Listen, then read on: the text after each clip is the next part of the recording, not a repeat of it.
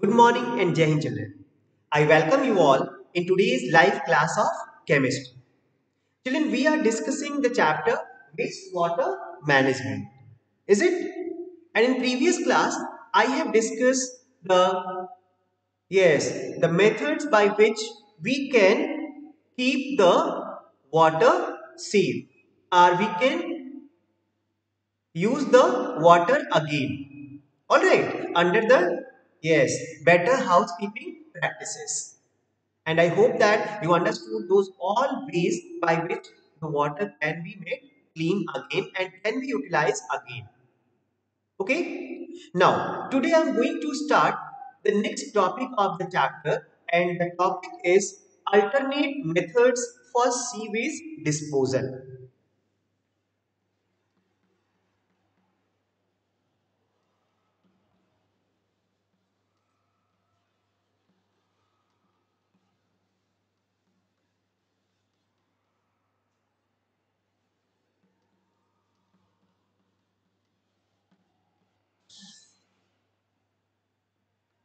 So, this is the topic that alternate methods for sewage disposal. Children, here we will discuss that what other methods we can use for disposing the sewage if the wastewater treatment plant is not available in the area. Okay. So, simply making a sewage system as explained in the chapter we have discussed in previous class is very expensive. That making the wastewater treatment plant, it is very expensive. So, in places such as a small village or a farmhouse away from the city where a sewage system does not exist. So, the alternate sewage disposal system can be used. Okay, and one such method involves making a septic tanks. So, children, septic tank is one of the alternate method for sewage disposal.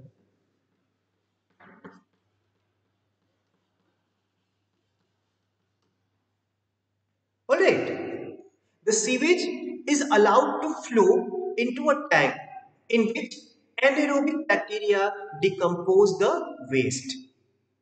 Alright, so such a tank is known as septic tank. In septic tank, which kind of bacteria is present there? Anaerobic.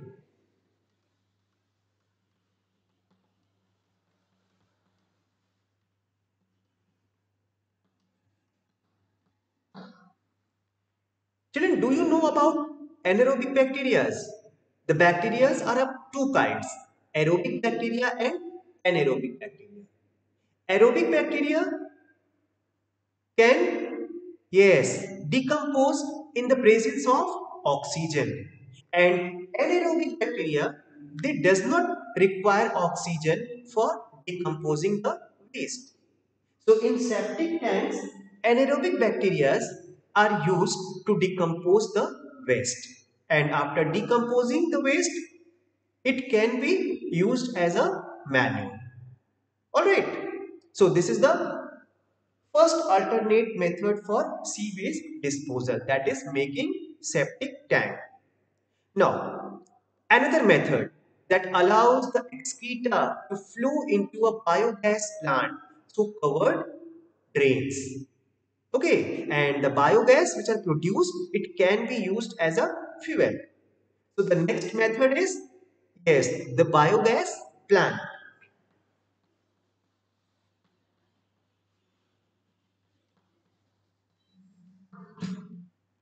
So making biogas plant is also act as an alternate method for sewage disposal. In such plants, the excreta, especially the excreta of the animals, to flow into a biogas plant through the covered drains. And the biogas which are produced through such plants, it can be used as a fuel. Alright, it can be used for cooking food, it can be used to, yes, it can be used as a electricity. So it is used as a fuel. Okay, so these are the two alternate methods for sewage disposal. Now, one more alternate method is there, and that method is vermicomposting toilets.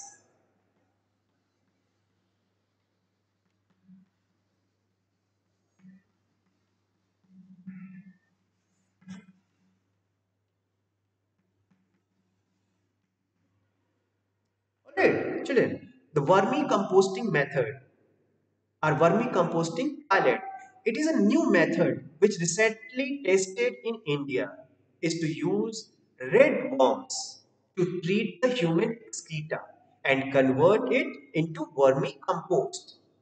Okay, that is why such toilets are known as vermicomposting toilet because a worm, that is the red worm.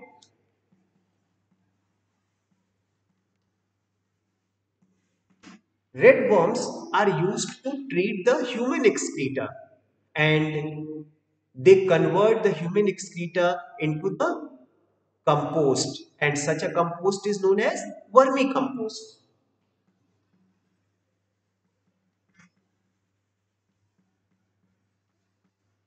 And this vermicompost is act used as a manure for plants.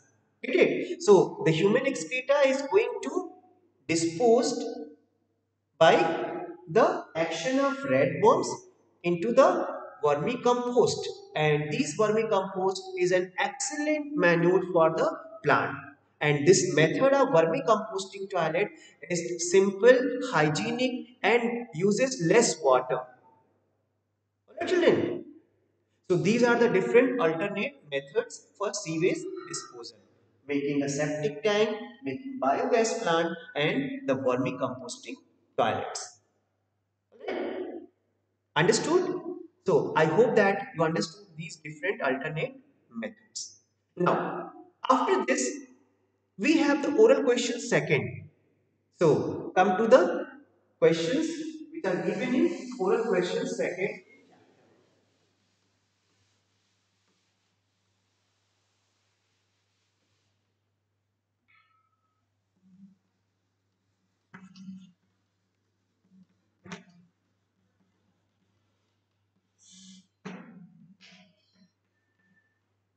And the question number one is, what is the aim of sewage treatment?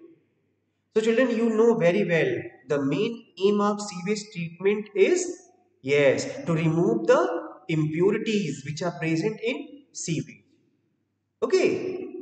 So the basic aim of sewage is to remove solid impurities from the sewage and to make the liquid component of the sewage safer for fish and humans when this sewage is discharged into water bodies. Alright, so no fishes and aquatic animals get affected, and it also not affects the human. Okay, now the question number two,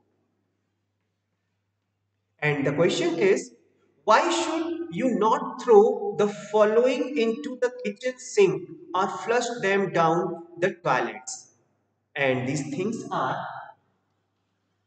first one, cooking oil;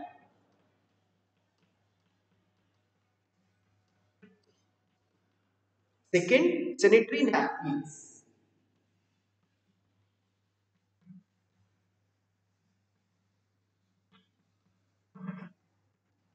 and the third one is paints.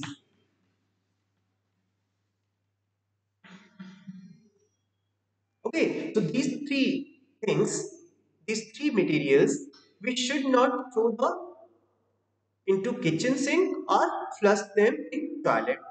So children, the reason for them is, as this first one, the cooking oil, they have the ability to block pipes due to their tendency to harden. Alright, when the cooking oil flush in kitchen sinks, so they get hardens and blocks the pipe, and because of it, what happened? Yes, the water gets overflow. The flow of water gets stopped. Get it? That is why we not have to throw them in kitchen sink. Now the second material is sanitary napkins. These napkins, if we throw them in kitchen sinks or flush them into toilets, so they clog the drains and obstruct with the free flow of oxygen, which is required for the proper decomposition of waste. And as a result, in the absence of oxygen, the decomposition of waste will not occur. They remain there in the, yes, sewage. Alright. So that is why sanitary napkins should not throw into the kitchen sink or flush them into toilets. Now the third material is paints. Children, the paints are toxic to microorganisms and kill the microbes that are essential for cleaning the water. As you know that there are some microbes which are essential because they help to clean the water. So if the paints thrown into the kitchen sink or flushed into the toilets, so they will kill the microorganisms because they are toxic in nature. And when such microorganisms which are essential for cleaning the water get killed, so the process of cleaning water gets stopped. Alright. So these are the reason, that is why we should not throw these materials like cooking oil, sanitary napkins and pans either in kitchen sink or into the toilet. Okay. Now come to the next question. And the question is, in the aeration tank of a wastewater treatment plant, the aerobic bacteria help in getting rid of some contaminants. Okay? So name some of these contaminants and how do the bacteria help to remove these contaminants. Children, understood the question? In this question, you have to write down name of some contaminants that can be, yes, decomposed by the aerobic bacteria in wastewater treatment plant. And also you have to tell that how do the bacteria help to remove these contaminants. So the contaminants that can be neutralized by aerobic bacteria are, first one, soap, food, and the third one is feces. So these are the, yes, substances are contaminants that can be decomposed or can be treated by aerobic bacteria. That is soap, food and feces. Get it? And these aerobic bacteria digest these organic contaminants and use them as nutrients because these all are the organic contaminants. So that is why they can be utilized, they can be used by the aerobic bacteria. They can be digested by aerobic bacteria. And after the digestion of these materials by aerobic bacteria, they use them as a nutrients for themselves. Okay. So these all are the oral questions second. And I hope that you understood these all answers. Is it children? Okay. So this is the all topics of the chapter which is given. Now at last I'm again going to, yes, use the concept map to summarize the chapter.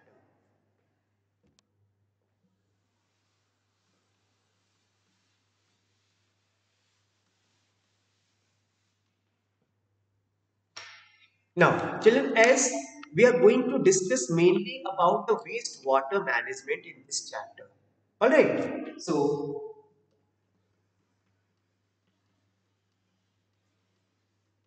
the wastewater that is generated from different places like homes, industries, hospitals, offices, etc. is mainly, yes, we can write the sources of it. And the sources are,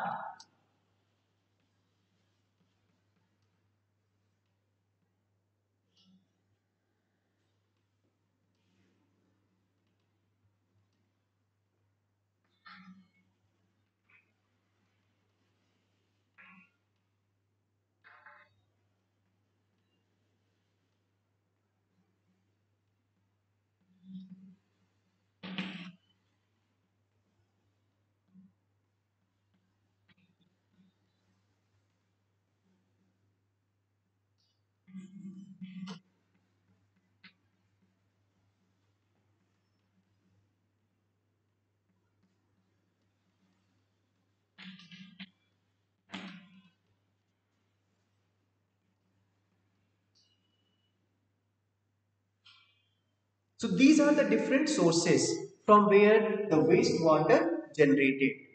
The first one is rainwater runoff.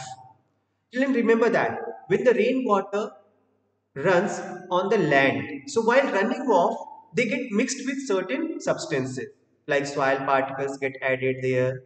Okay, the human feces, animal feces, urine get mixed there, and when this runoff water moves through the agricultural land, the fertilizers and the pesticides which used there, they also get added. Okay, and now the water gets polluted and it is not safe for use. So the wastewater generated by the rainwater runoff. Second, offices, the different offices where the number of people are working. All right, the toilets, kitchens which are present there, they also release a lot of amount of wastewater. Hotels are also the places where the wastewater generated. Hospitals, the different disease causing germs gets added in the water bodies, and yes, the water gets polluted or it gets waste, which is not safe for use. And just like that, in industries, different kind of industries, they also release certain chemicals and other harmful substances into the water, and that water is not safe. And just like that, from the homes, the water also becomes gets wastewater like from kitchen after washing utensils and the fruits, vegetables. Okay, and from the toilets, that urine and in the form of feces and all. So these all are the places or sources from where the wastewater generated. Get it? Understood all the sources? Now after that, water is going to move in the form of sewage. Such wastewater is known as sewage because it is not used for our purpose. And this sewage can be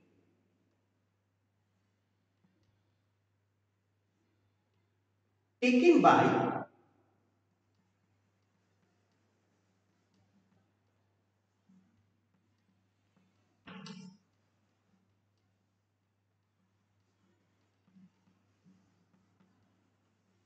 sewage system. The sewage water, which is the waste water, taken by the, yes, it's a sewage system, or we can also say that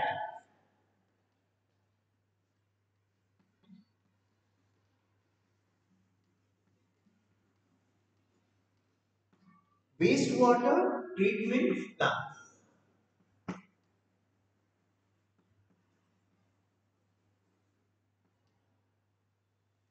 Okay, the wastewater, which is the sewage, and now it's taken by the sewage system and moved to the wastewater treatment plants to remove all the impurities.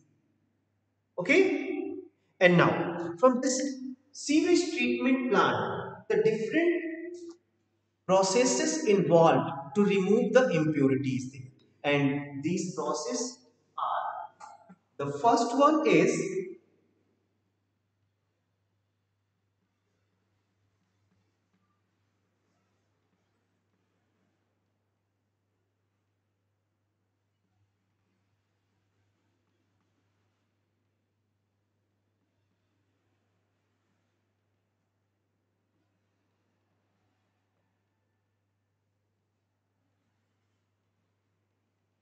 the first step which involved in wastewater treatment plant is vertical bars. And with the help of these vertical bars, the large size of solids are removed. Okay, so you can say that for removing the large solids, vertical bars are used in wastewater treatment plant. Okay, now after that,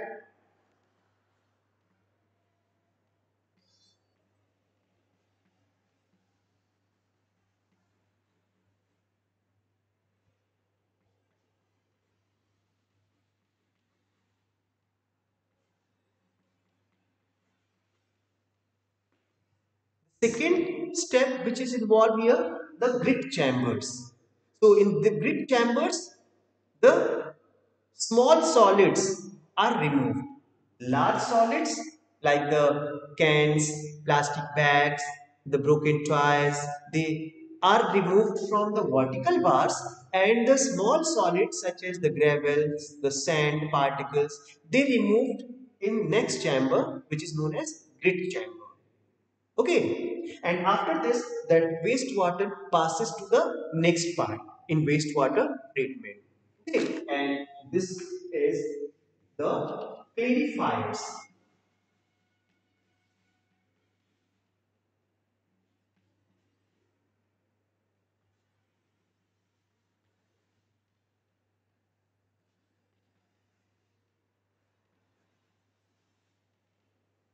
Now the water moves to the next chamber, which is known as clarifier.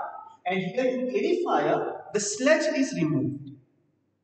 Okay, the sludge is children actually the impurities which are present in wastewater, which is not the solid, and they suspend it there. So after the grit chamber, the next chamber is the clarifier, and here with the help of the scrappers, the impurities which are floating on the surface of the wastewater, they get removed, they get separated, and such impurities are known as sludge.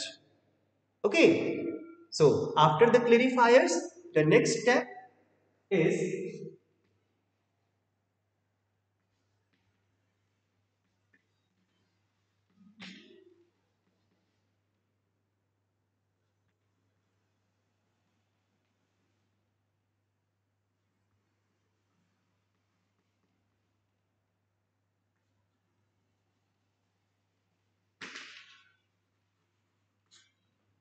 the next chamber is aeration tanks.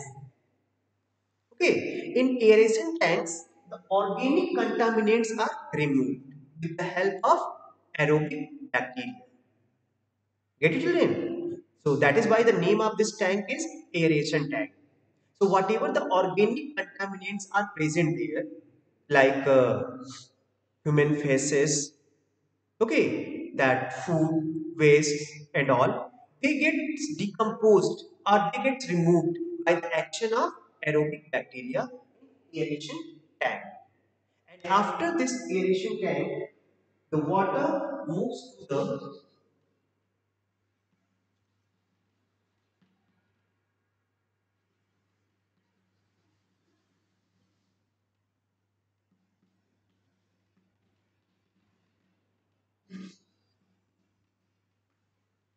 disinfection, and in this step the chlorine is added. And when the chlorine is added, so the water, the wastewater in which all the impurities are get separated, now the harmful bacteria, the germs gets killed, and now this water will not be harmful. Then this water can be, yes, added in river or water bodies. It will not affect the fishes. It will also not affect the crops. So this water can be used for agriculture, or it can be added in water bodies. So these are the different steps which are involved in, yes, wastewater treatment plants to remove the impurities present in sewage. Get it, children? The first step is the use of vertical bars by which the large size solid particles removed. After that, the grit chambers where the small solids like sand and gravels removed, and then the clarifiers are used in which with the help of the scrappers, the sludge, the impurities, the solid impurities which are floating, they get removed, and after drying these sludge it can be used as a, yes, compost. And after the clarification, the wastewater moves to the next tank, and that tank is aeration tank. And here with the help of aerobic bacteria, organic contaminants, the organic impurities which are present in that wastewater gets removed, and at last this wastewater get moved for chlorination. So the chlorine added there to disinfect the wastewater. And after adding the chlorine, the germs which are present there, it gets killed. And now this water can be used either for agriculture or can be added in any water bottle. Get it? Now, this sewage can be caused